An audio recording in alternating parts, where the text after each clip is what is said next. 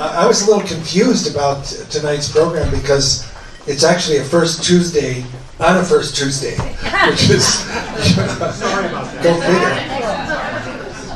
Anyway, glad to see everybody tonight. This is going to be a little bit of a hairy program because we've never done anything quite like this, but it should be a lot of fun, and I'm really looking forward to it. But Jim mentioned that we are very pleased to donate every year to teachers to help them with their arts programs. And we have one of the recipients that's been with us for 9 years. And to try to teach arts in the school today is really a struggle. And Vince told me that, that our help really has made a big difference to his efforts. So Vince Sebastian is a graduate of Chicago Art Institute, and he now teaches 5th, 6th, and 7th grades, or 6th, 7th, and 8th grades at Savano Community School. So let me introduce to you Vince, who's going to show some of the work that his students have done. Vince?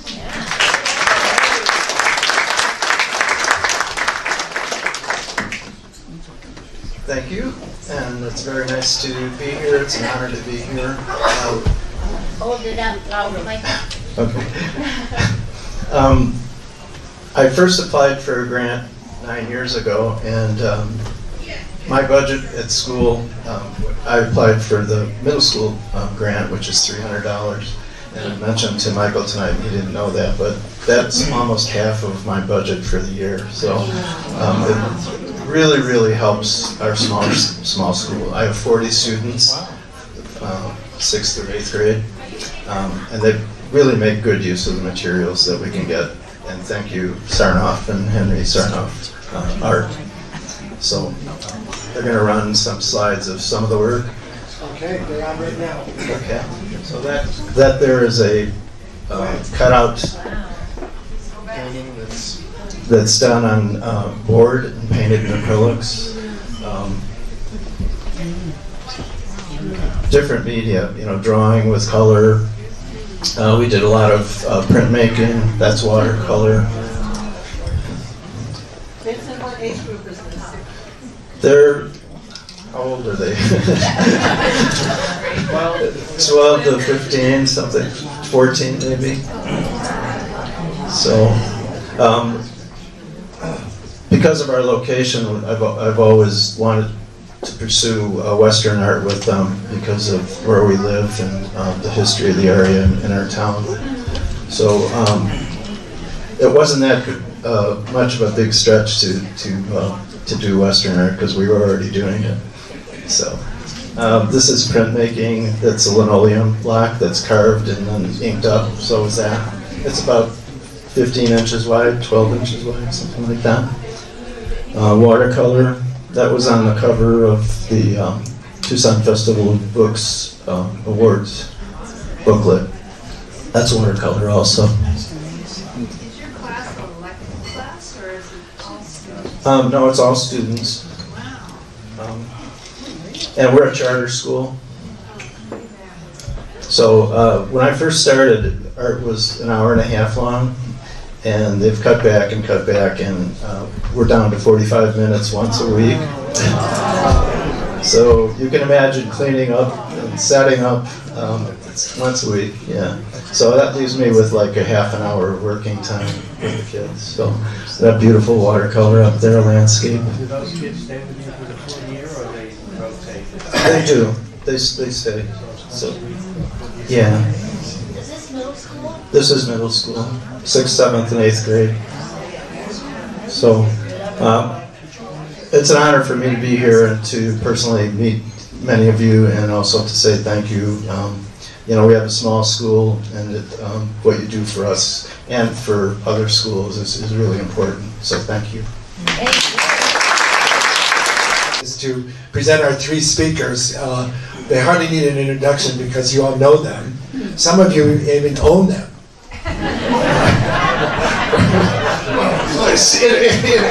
In a matter of speaking. Let's see. How many of you, by any chance, own some work by one of these three guys? Look at that. Look at that. Now you have to applaud. Okay.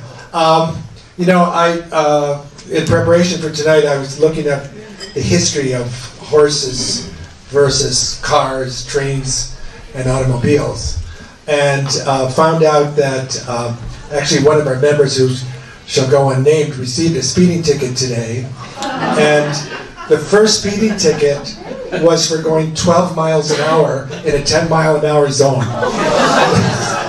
That's a true story.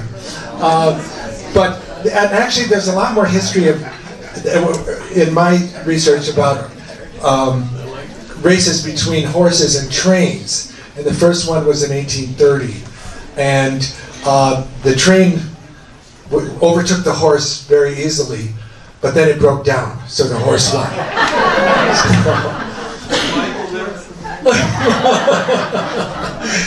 He was a bystander. So anyway, so you've all had a chance, I'm sure, to look at this extraordinary painting. It's extraordinary in several different ways. I mean, one of which is that it's a collaboration between 3 artists. This is something that is highly unusual for 3 to work collaboratively on a painting and still be talking to each other after all of that.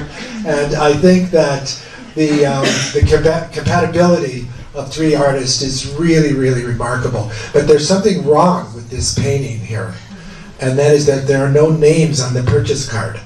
So maybe we could take care of that tonight. Okay, so our speakers are Richard Iams, Fred Hambly, Michael Ewing. You know them from their active membership in Friends of Western Art, but despite that, I'd like to ask you to join me in giving a warm welcome to our 3 speakers tonight.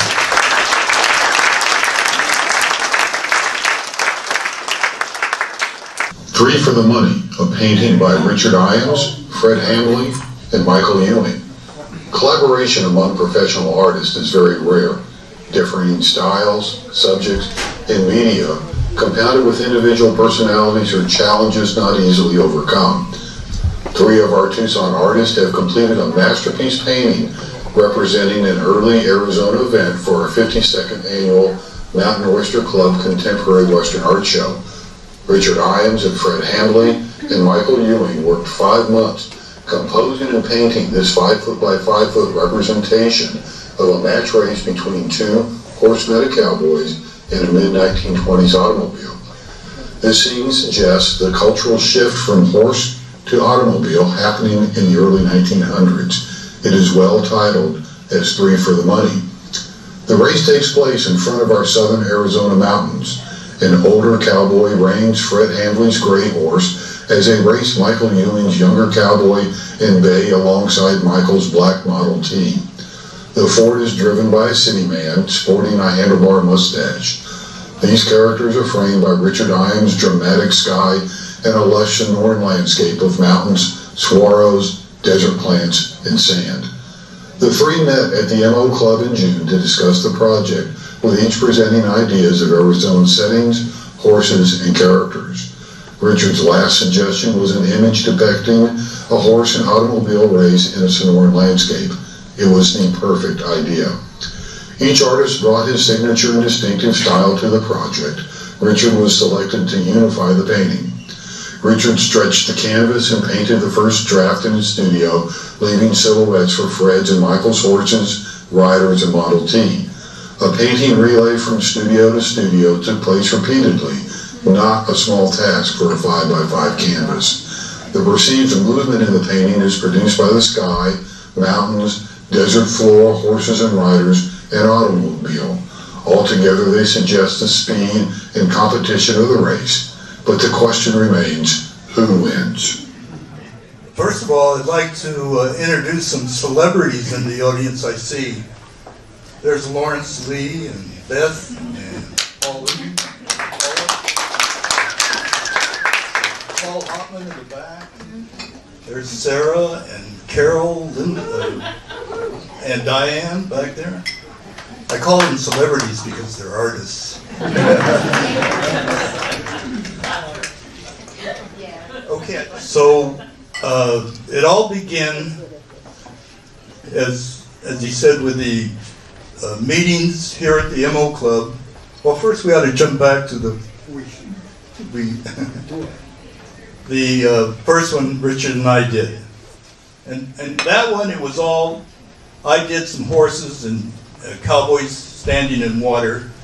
Richard did this gorgeous, have a soup pie? And this guy can move mountains, because the canyon, for the sake of our paintings, he moved the two canyon walls close together for the sake of the painting. And that turned out rather well. It was a large piece and we sold it. So fast forward, we're talking about doing it again. I don't know, were we drinking too much again? Anyway, we thought Michael might be a nice addition, so we invited him. And we began meeting here at the club and bringing in ideas, drawing sketches, and these two, of course, brought in their laptops so they can compose compositions on the laptops. And Richard came up with this one that was the horse, the car, and the landscape. Just gorgeous landscape, which looked nothing like this. You're going to find as this progressive that nothing was as it started out. But the first step was then to, well, we made the selection of Richard's proposal, because remember who you were captain here for. Oh yeah, I made the mistake of starting to call him captain. But then I saw the horse, of course, and I thought, well, that's for me.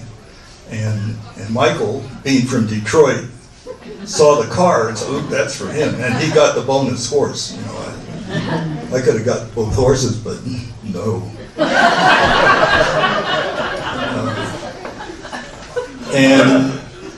And Richard, as was stated, he did it, and it's like he did it in 5 minutes. The whole background, which looked nothing like this. Now, I thought it was gorgeous, the first background, and left the spaces for us.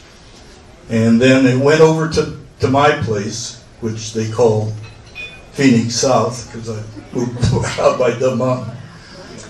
But back to, you mentioned the canvas. The captain gave me, my first task was to find the big stretcher bars. And that was no easy task. I had to go to 3 different art supply places to find the 5-foot stretcher bars that thickness. And then he stretched it together, and he did an ingenious thing, I thought, with that side of the brain. Well, first we voted on what kind of surface it was going to be. He paints a lot on masonite panel. Michael and I both like canvas. So we outvoted him, outvoted the captain, and so to get his surface to a stiffness that he likes to work on, he stuffed stiff cardboard behind the canvas, which I thought was ingenious. And so he did his part. We took it out to, excuse me? We just changed the image, so. Oh, okay, there's the space you left us on the first one. And I started this is Richard's part here, if you want to give him the mic there so he can talk about his.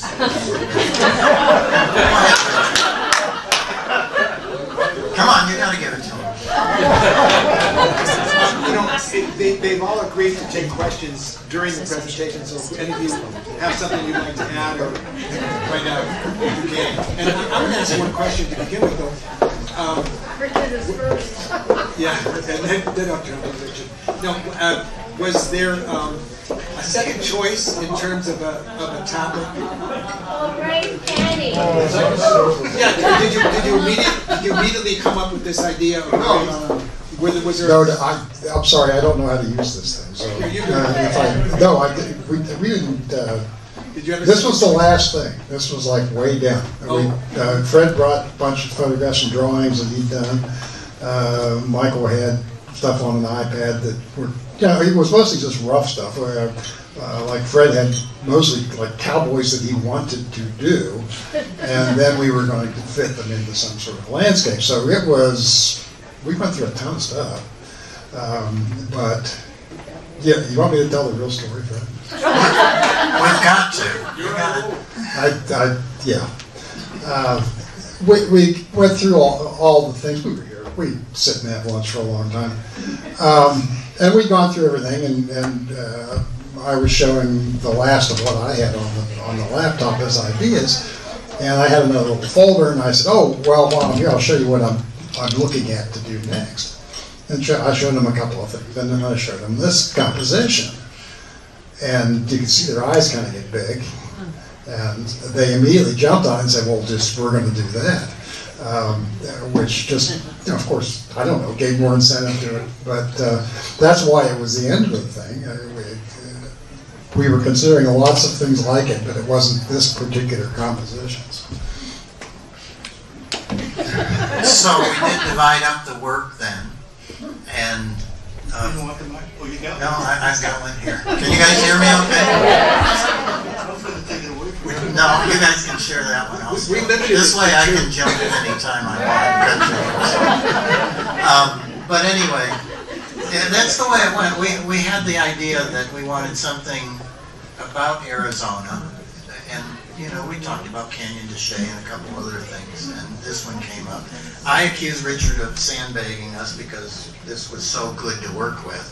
But, and I'm sitting back looking at this car because that's all I did when I was a kid in Detroit was draw cars, okay? So I'm hoping that Fred jumps in and takes the gray or the white horse. And he did right away, and I'm like, good, I'm good, I can do car. So the division of the labor happened pretty quickly. And now, if we want to turn it over to Richard, talk about just what you did with your start, because Fred and I did some sketches ahead of time, but really Richard's landscape, this image up there now, is basically his beginning to give us some color to work off of when we did our figures. Okay. This is sort of the normal way that, well, lots and lots of realist painters start out. You can see the drawing, sort of the sienna drawing under it, and then the washes of that sort of brick red through it, just to kind of get rid of the white, which is always a hurdle. And laying out the shapes and forms, and I tried to get it at a finished enough stage where then they could fit in what they were trying to do. I think we've all said all along that Fred got kind of the prime spot of that big horse in the front, but that worked out really nicely. Can I say something about No. We worked from the photographs that he had put together, and they saddled me with a three-legged horse. I had to do a lot of research to find a horse in the same running. I went to Muggeridge, I went to Pinterest, find the horse that was in the same position with the same legs out in front. I at one time wanted to do a wooden peg leg on the foreleg, but they talked me out of it. So. Okay, I'm going to have to interrupt you. Richard, are you finished, or do you want to say something? Because we can go on to another slide here with Fred. He's next. Finish up, Richard. Well, I'm speechless at this point, but all of you who are painters know this process. It's perfectly standard stuff. Basically, as you'll hear through all this, I think these two will tell you this, that since Fred called me captain, they elected me to sort of be the background guy, which is great for me. The job was sort of, well, the job wasn't sort of, it was exactly to lay in the composition and let them then knock out their things fitted into that, and all I had to do then was sort of soften the edges and put a couple of bushes in the front in order to draw it together, but keeping the whole composition together. I think everybody who heard we were doing this, or while we were doing it, kept exclaiming something along the lines of, how can you three guys work together and not kill each other? And from the beginning, it was working three different ways of doing things, three different styles into one painting, and that's where we were at that stage. Now. Okay, Catherine, next slide, please. We're coordinating here. Now, Fred, you're on for this. These are Fred's preliminary sketch. I'll let him talk about is up there, and then his progression on his figure. Yeah, that picture of the horse there by itself on the bottom left is to size. I think it's 36 by 36, which was exactly the size that he left in the white on the canvas for me to do in. And working from the photograph, you artists will know this. If you do a white horse and it's printed on paper or something, the shadows turn black and the white in the horse is white. You know, there's no definition on the surface. So what I did is I took a liner brush, and I drew contour lines over the surface of the horse where I know the muscles are because I've been doing it so long. And these guys can go into their Adobe Photoshop and pull out detail that's in the lost shadows and the definition that's on the white horse surface and pull that out. But I had to do it all by hand. And but I thought the sketch turned out pretty well. I did it in raw umber, and Ginger said I ought to keep it, so it's up on my wall now. The only part, by the time the painting came to me, I was just starting to develop the face of the horse with some color, but before that it was all. And then I went to work on the big painting. I have one. Okay, next slide, Catherine. I think I'm up on this one. So I got online and did a little bit of research, and you can see in the upper left there, I found a picture of documentation of a horse racing against a car. And everybody, it seems, I've talked to about this, maybe it's our generation, I don't know. Everybody has this, it seems, in their memory, that this went on. And I don't know where we all got it from, maybe a movie or read about it, but everybody was familiar with this idea that they were doing this back then. So I just thought that was interesting to pick that one up. And then I looked up another version of a Model T, and that one was just a photograph, but in the upper right I found an advertisement. I didn't know there were so many Model Ts at the time. Ours was called a roundabout, and I think, where did you guys get the one we used? You were at a... Well, it does in the ad. I think the one we used, although you can't see it, was... Yeah.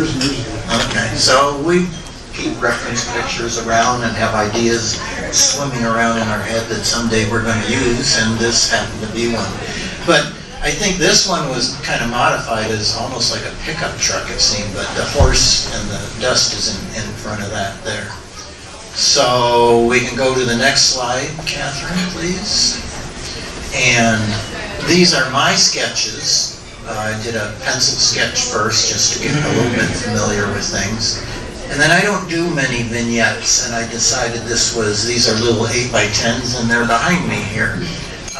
Vignettes of just the subject that I was working with to get a feel for maybe just some of the colors and shapes. It was really to work on that black vehicle mostly and how I was going to approach that. You'll notice the white shirt at this point is in the vehicle, and I do that a lot until I decide later on what color I need for a shirt in the composition. So, and the same thing with the rider behind it. It's sort of a white shirt in shadow with blue on it, and that changed. And you can see the changes that go along as we go through it. And speaking of that, we'll go to one more slide for me, and then I'll give up the mic here. This one, I painted a lot of flowers with my work over the years, so I offered to do some flowers through the painting, and you'll see flowers come in and out of the painting with the changes that go on.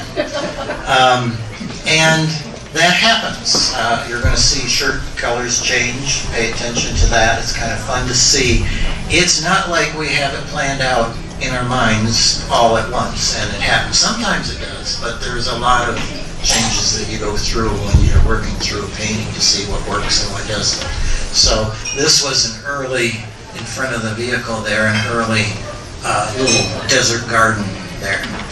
And I get to give up the mic to Richard now. We'll go to the next slide. And pay attention, take a look at these skies, because I just asked Richard the other day, tell me about your progression you went through with the skies and how you went with that. Because we had a concept from the beginning to get to one of our desert-type monsoon clouds that billow up in that, but we'll let Richard talk about his skies that he started working on. You're assuming I knew what I was doing to begin with. The original layout I let them have then was sort of the original shapes of the clouds that I wanted to do, but it's, look at this one instead. They're pale. That big space is fairly light, which normally wouldn't happen if I was doing storm clouds or that sort of thing, but keep in mind that that big shape was meant to balance all the stuff that was going on under it. Part of that process was then going to the next bunch of clouds, which were a lot more complicated, but they're too busy. They take up too much attention from the horse and the car. We go to the next one, which is sort of the interim one, and then that's the last one we ended up with. And it was just it's a matter of what the shape is and what the value scale is. And the first 3 or 4 or 5, I think I have about, how many, Fred? 9 layers on that sky of one, and then the other, and then the other, because the shape never worked out. And it wasn't so much how they were doing their part. It was my working against the empty space to begin with, which looked pretty good with the first cloud. But once you got all that good stuff happening in the front, then you have to change it all. So that was, you know, it's the same process, old process. Pretty sad. It's the same process you do for everything. I made in fact, I made it to Hugh the point the other day that if you're looking at painting, or if you're looking at art generally, but if you're looking at paintings or sculpture, you have to remember that even on something this big, if you change 1/8 of an inch down in the lower left-hand corner, it changes everything. It changes the complete composition. And I do anyway, and I think these guys do as well. You can make that mark, and all of a sudden you're doing this in front of the paint because it overbalances. You can see it tip. So you make, again, being captain, thank you very much. Again, it was my job sort of to take all that empty space and make it balanced with what they were doing. Because once they started putting some action in and some real three-dimensionality and some solid stuff, then that all had to change. So does that answer the question? Very good. I took So we'll turn it over to Fred now. Brent, let's go on to the next slide. I want to say something about about the skies? Yes. Oh, go. Because I liked every one. Hold on. Shows you what my taste is. I thought everyone was great. I was happy with them too as they came through. It was like, yeah, that looks pretty nice to me. I'm not so sure. Okay, where are we then? So on this slide, I've got this down, and since you need the mic back, Fred, you can start with this. We're going through, as this thing moves from one studio to another, we are gathering for a critique, suggestions, and to me that was almost more fun than doing the painting, because we were together. We had Ginger along with us. In fact, Ginger came up with the title for this. We had several titles, and she came up with 3 for the money. And she kept us in line. She fed us food over at her place. That's always a good thing. Wait a minute, I thought your breakfast we had breakfast were at quite my place. I think we had beers at Richard's place. But go ahead, Fred, and talk about... I'm not sure what we had at your place. Talk about the critiques a little bit. How you felt about the get-togethers to plan our strategy and the critiques. You start. The critiques. Well, I thought you two guys did a marvelous job critiquing everything. We're always critiquing you, you know that. Yeah. Well, I mean, we all handled it well. I mean, what you want is for me to say the quote, aren't you? You're after Well, can you resist it? I mean, you've got an audience here. You can't resist it. Okay, Well, let me set him up for this. Again, Richard had the task of bringing this together. Tying it all Richard together. was doing was he was softening some edges the way he went about it, okay? And it was necessary because you've got this subject in the middle of the painting that has to blend into the landscape somehow, and that was something we charged Richard with. So that sets you up for what I think you're going to say. You love that quote. The first time I saw it after Richard got his hands on my horse, I said, I think we were at Sanders Gallery, because he was really enthusiastic about it. I said, that's the best horse I never painted. But taking a closer look at it, when we're done here, if you come up and take a look at the painting, what he did in various stages is glob little bits of paint all over my horse and the background and everything else. But in his genius, he was tying the whole thing together. It doesn't look like 3 different people did that, I don't think. So, how can I complain? And the other thing I tell people about working with these two is I learned a lot. This guy's a master of glazing, and Michael does fine work too, besides the breakfasts that we do. So, does that cover it? Yeah, that's good. That's good. Okay. Enough?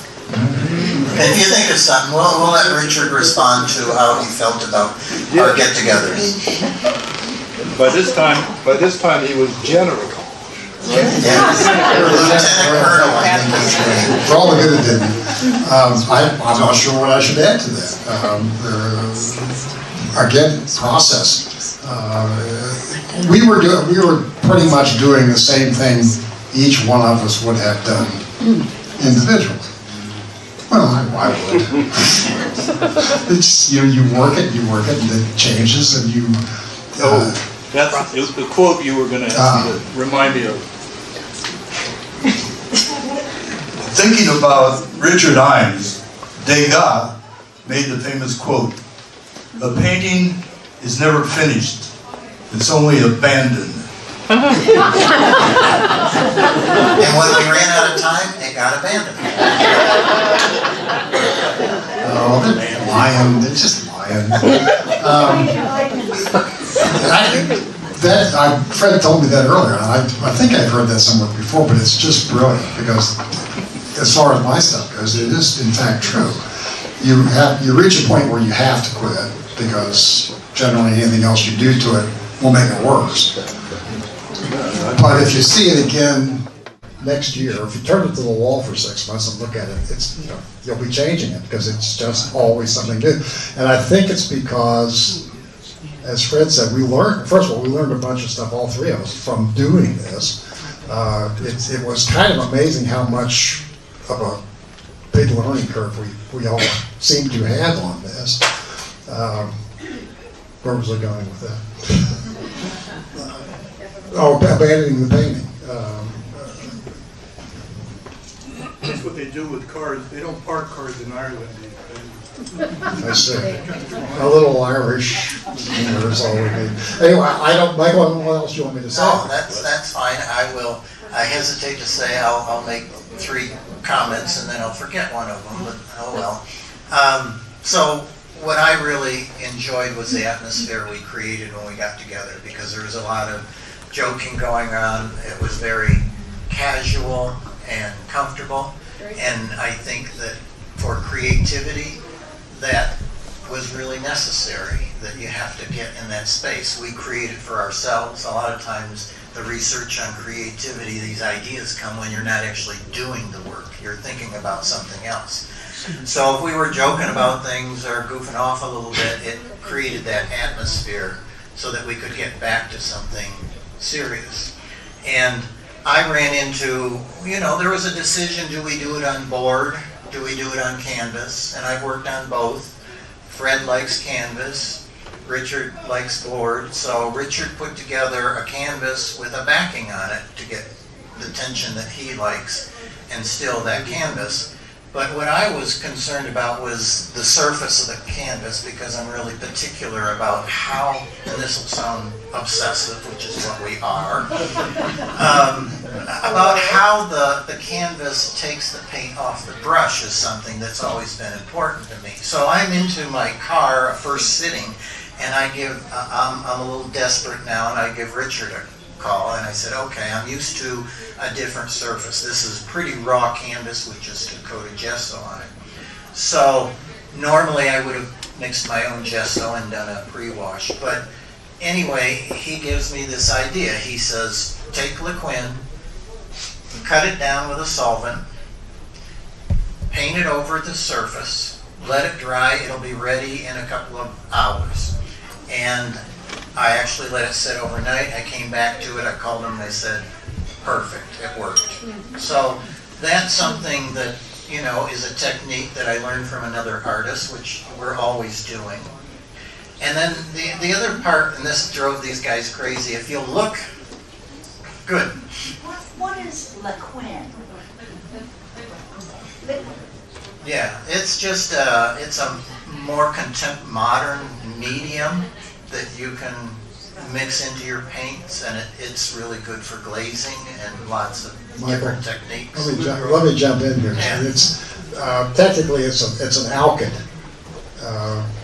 that they've made compatible with. Well, it works with oil, and the beauty of it is it's the same as working with another medium, except it dries overnight. I mean, dead dry. Well, it did dry enough to work on. But they've had alkyds since when? Alkyds in the 30s, 20s, I think. But this is the modern version of it, and there are several variations of this stuff. But it's great stuff, and I think Mike would have used it, but he hadn't done that little trick where if it's not working, you can change the surface by doing something like that. Anyway. Good.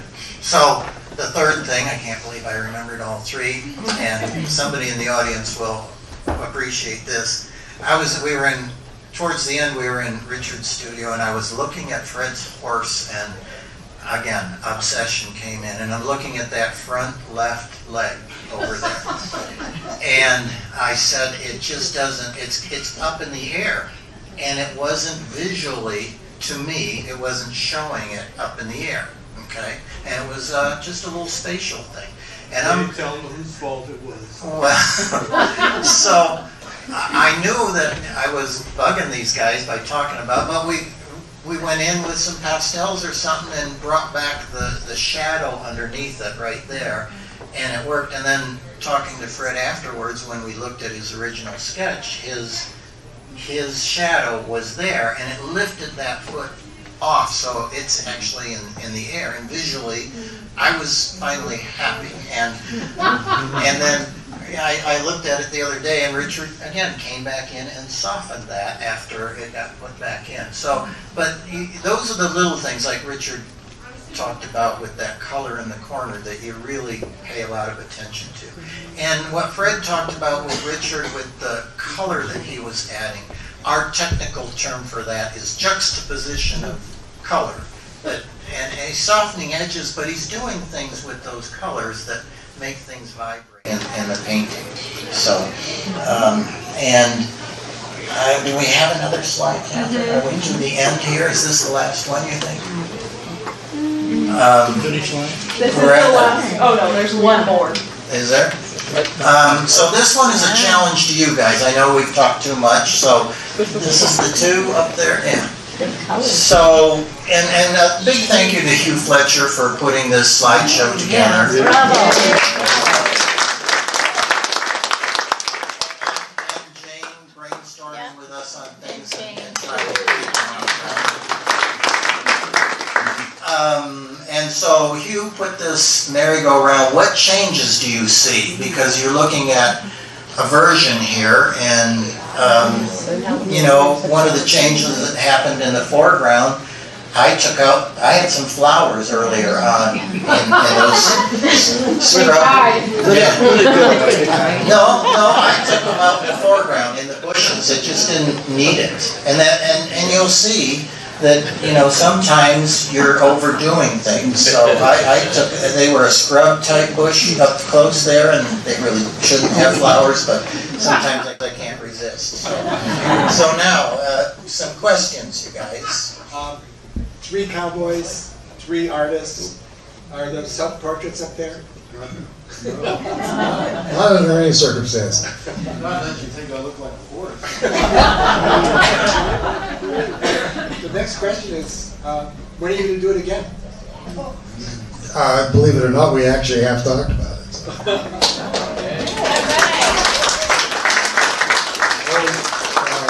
Well, don't applaud unless you have a good idea for us. We need another good idea. So how did you transport this? Between trees? Oh, I have a story there. Yes. Pickup truck, Fred. Come on, do it. Well, at first, and there was one other thing. This guy, his genius, he took this 5x5 canvas. You're giving me way too much credit. And he attached handles on either side. So with his wingspan, he could reach across and carry the whole thing by himself. But those handles occurred after he and I were transporting it, my lifting one end and he the other, and I began to let my pointer drag a little too close to the ground. After that, he made the handles and carried it by himself.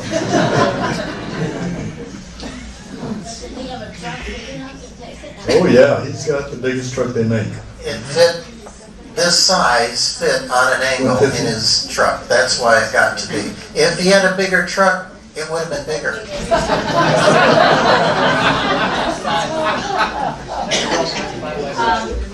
Which one of you was the last artist to put the brush to the canvas? Always. The captain. You decided sufficient answer? Why? Did you decide when it was done? No. Never did. We all 3 decided it was. Are you totally satisfied? That's a question that goes back to the thing is never finished. Yeah, we were satisfied. It's gorgeous. I'm just asking. Royce had a question. It does have a little more of it. It's fabulous. Oh, well, thanks. It's fabulous to have you here to talk about it. We're very proud of all of you. Go ahead, Sam. Did you keep up with your individually with your regular work? Yes. Yeah, of course. As a matter of fact, and I ought to plug this, Michael and I were both working on a couple of miniatures for the Settlers West show, which happens the 12th. Well, yes. And we encourage everybody to go look at those efforts. Okay, I have something to say. It's of admiration. I love angles. If you take a look at this, you have the block housing on the angle, then the steering wheel on that same angle, then the horse's neck, and the rear 2 legs. I love that angle. You see his coat brushing out and the horse's mane brushes out. It's matched. It's so well done. I admire that angle. I love angles in any piece. But the second thing is, I love what you did with the dust. It reminds me of Ruth Circus photograph of so much dust, and you've created that same feeling that she gave in reality on the photographs with that dust. I'm very impressed with your dust. And the third thing is interesting. In fact, on the two soar on the light and go up into the sky. There you go. Don't they soar into the sky? Look how they taper. That's him.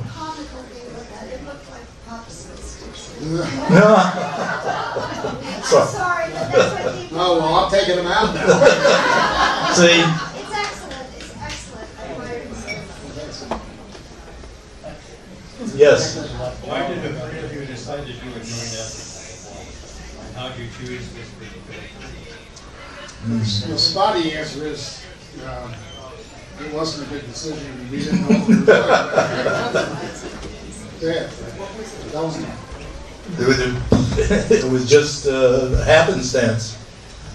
Yeah, Well, we actually go back maybe 30 years, the three of us, members of the art members here of the MO Club, and in galleries at one time or another. All three of us were in different galleries, so we were kind of attached for some reason, and I thought it would be a good fit that the three of us would work on this. I think actually friendship is Yes. evident in the painting itself. Yes, that always helps.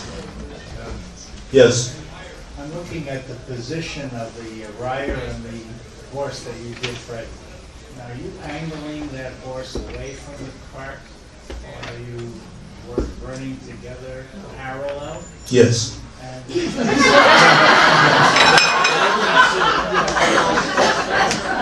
I'm glad you picked that up. She was saying about the angles and the thing. The painters will notice, but the non-painters may not. Once we get all our shapes established and all that sort of thing, pulling and pushing that stuff, we kept going back and forth on it. And the dust was the same way. It was how much do we put in? I actually put too much in, and Michael had to go back and put that back wheel in a little bit so you could see it. It didn't look like a two-wheel car. But we got a good rhythm going between the horse, the car, the horse, the background. And the same with the saguaros and the same with the clouds. It's that same sort of back into a wedge shape back into the painting, which I found to be a lot of fun, and I convinced them to do it that way. So there you go. Let me call your attention to the rear legs of my horse. That's not the way I did them. I mean, the drawing was that, and the first paints were that. But Richard came back, and the way he was treating the ground with a broad brush and slashing strokes, that's what he did. He fractured the back legs of my horse with the dust. Yeah, and it works. Doesn't that work? So how can I complain? You've been complaining all along. I can tell you what I see from up front is the day, he's got a very loose rein, and so he's comfortable going forward. Yes. Well, he's got some tension on this rein, right. So it looks like he's pulling away from the car. Like he spooked from the car. So he was angling. Yeah, so that question back in the corner earlier. There's a question back there. Tell us about the framing. It's beautifully framed. You all agree on that? Oh yeah, well, we buffaloed Michael on that. He didn't get a chance to have it. I was in Michigan. Yeah, that's true. He was out of town. Fred and I went up to the gallery to just look at random frames, and Sanders had, that's a Montgomery, and had that profile on in a gold one. All of us, and Fred and I both liked it a lot and thought that would work. But which one of us said something brilliant went off in our heads and said silver instead of gold, and I think it worked out really well. I think we were all really pleased with the frame. Yeah. Montgomery actually, the last time we talked to him, he was in the middle of working on it, and he had actually gone in and done a bunch of little carvings that he didn't charge us for, by the way, because he was excited about the idea of doing it for this painting. So we won all the way around. We have time for one last question. Yes, go in the back. You guys have painted thousands of paintings and thousands of horses and the Grand Canyon hundreds of times. You're incredibly professional, accomplished artists. But this collaboration, I get the feeling that you actually learned something new from each other. Yeah. Can you describe some of those things? Absolutely. Well, I told you about my back legs, the horse. If you get a chance, come and look at it close. You'll see, what you call it, I called it little globs of paint that Richard put all over everything, including my horse, and He's so respectful. it ties it all together. I learned that, and glazing methods, and I learned about edges, quite a bit about edges, and glazing, and not to quit on it. Tolerance and Keep working, keep working. And Ginger has said this, I have a tendency to quit on a painting too soon. And that's a valuable lesson, I'll tell you. Well, and the beauty of what Fred did with that horse, I was, again, relieved that he chose that one because I knew it would be a difficult one. But when he was coming up with his famous quote, I think Chris Sanders said, Fred, we can recognize your style in that horse, and his brushstroke is in that horse. And right after that, I think they headed to my place, and I told him the same thing. But it was necessary what Richard was doing. And when Richard went too far, we just went back in and... That's right. But he did. He won. Too much of this stuff. Yeah. I mean, he wanted the red shirt, and I was like, okay. And the jacket, I lightened it up because he wanted it lighter. But he had it last, so he won. You know. I mean, but you know, it doesn't. It works. There isn't always just one way to do things. Well, it looks like we're out of time, but I'd like to ask you, I think this has been a very historical night.